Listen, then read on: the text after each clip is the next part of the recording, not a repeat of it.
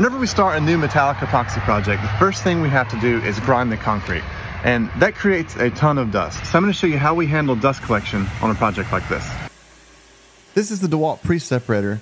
This white device on top of this bucket creates a cyclone that funnels all of the dust into this 6-gallon tank. The pre-separator is powered by our DeWalt Hepa Vac. These vacs are great because they run on 110-volt power. They're big enough to keep up with our smaller walk-behind grinders, but they're small enough to fit a few in the van.